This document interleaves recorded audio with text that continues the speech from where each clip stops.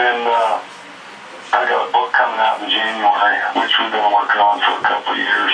What are you going to highlight in on the book? I mean, is it going to be, a lot of the recent things that have been going on with Texas Tech, or what exactly are you going to focus on there? No, not really. We've been at this for 2 years. Bruce Feldman, I'm working with Bruce Feldman on it. Bruce Feldman's writing it.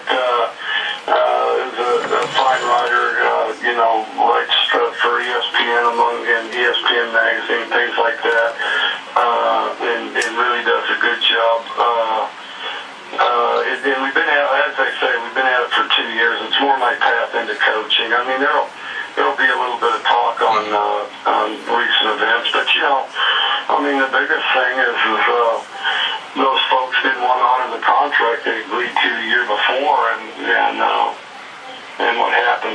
You got one administrator in particular was jealous of the attention I got, and was willing to lie, cheat, and steal in order to get out of the contract that he agreed to. So, that's what it all boils down to, and I think I don't think I'm surprising anybody. I think everybody sees it that way and understands it that way. Coach, what do you think of your replacement at Texas Tech and Tommy Tuberville? I don't really think anything. I know it's my best group coming back. The group coming back is the best one I had. We won 29 games in 3 years, and I thought this group was the best one. So we'll see what happens. But he really doesn't have anything to do with it either. And there's great people there at Tech, great fans. I thought they were the best fans in the country when I was there. And then you got about 3 shady individuals at the top as a result of all this, and that's because they were bitter over the contract negotiations and didn't want to honor their word that they gave earlier on, and even so far as I'd have been paid for last year. Forget the rest of my contract. I haven't even been paid for last year. No. Yeah. Wow. It's like Casey Stengel says, you can look it up. Wow, Mike. That is mind-boggling. Mike, when you look at the offenses and the spread offenses of today, it's got to give you great joy to see, everyone had all these hybrid blue chip, and all that. You just got this kid here, that kid here, this kid here, and plugged him in. Your system didn't turn out the quote prototype NFL quarterback. They sure as hell know how to light up the scoreboard for you out there in Lubbock. Well, I thought we had good guys at quarterback. I think the biggest thing as a coach, you try to make them maximize their abilities, play the very best they can, which I always felt like those guys did. And then a couple of those guys, I think the NFL's just wrong about. But with that said, within the NFL, there's different people looking for different things, and some guys value different things than others. And then there's a right place at the right time quality to the thing. But Graham Harrell's with Green Bay, so we're looking forward to what goes on from there. And I'm excited about those guys. Wes Welker's been tearing it up for a couple of years, and I think what was it, Mike, about Welker that was so? The kid was a gym rat. He was a quarterback, and he kicked off and punted and all that in high school. What was so special about him when you got him that you were so sure this guy was going to make it? Well, I think there's 2 things that really stand out, because he's got 2 qualities you don't like as a coach, and that he's small and slow, and he's both of those things. But the thing is he's the 2 things that he's as good at as anybody I ever coached. One is he's the most confident individual I've ever dealt with, and then the other is, when I first started coaching, I always thought focus was something where you just pay attention harder. If you don't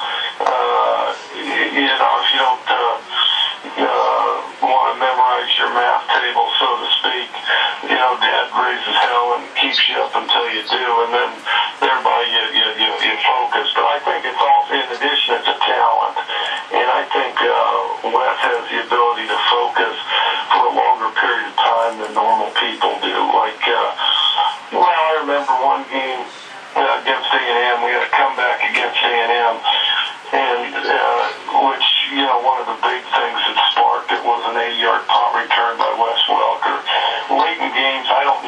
really made super plays as much as he was able to do the same thing for the full 60 minutes where as other people got tired and worn out, they'd lose their focus.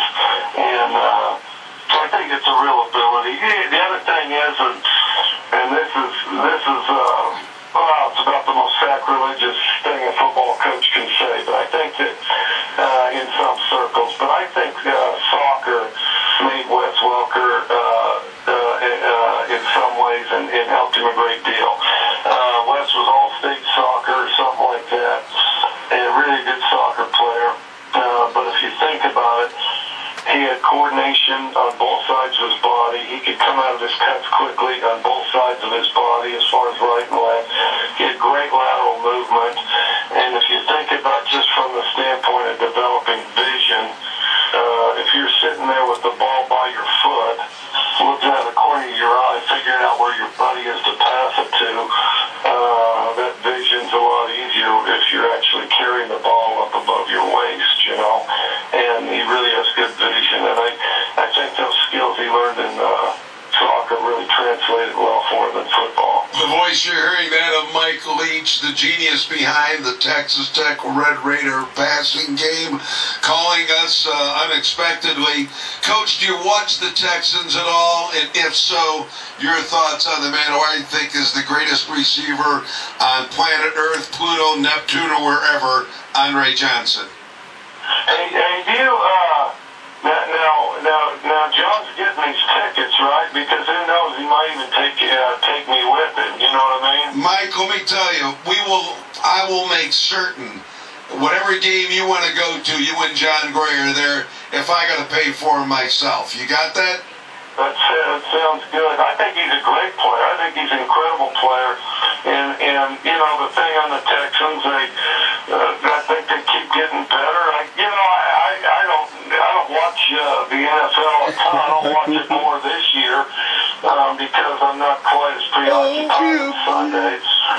But the thing is, in college, you know, you're sitting there watching all the films of your opponent and sorting out what went right and what went wrong on the game the day before. So, you know, you don't see as much of the NFL as you'd like, and then at the end of the season, I'll bootleg film. Those guys in the NFL all think they're in the CIA and all this stuff's really secret.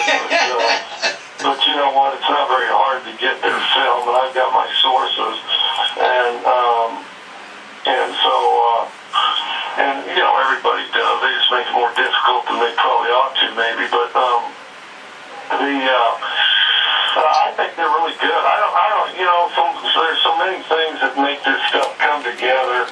And they got a good coach in Gary Kubiak, and I don't know what, you know, they're just a click away, you know. But once they you know, get that little pothole filled in, I think they're going to be pretty good. Mike Leach, we thank you so much. I'm going to ask you to stay on hold, get the information of Brian Graham, and I'm going to get you and John Gray to a Texan football game. Well, that sounds excellent. And Mike, don't be a stranger. Give us a call anytime. It's been quite a thrill for us. All of a sudden, we got the contest going, and someone says Mike Leach, and we did our due diligence, and you passed the test accordingly. But I will go to my grave believing one thing, Mike, and I know you can't talk about it, but the NFL needs to have you and your fertile mind to coach in this league, because you would run circles around some of these defenses. Well, that'd be great fun, and we'd have a blast.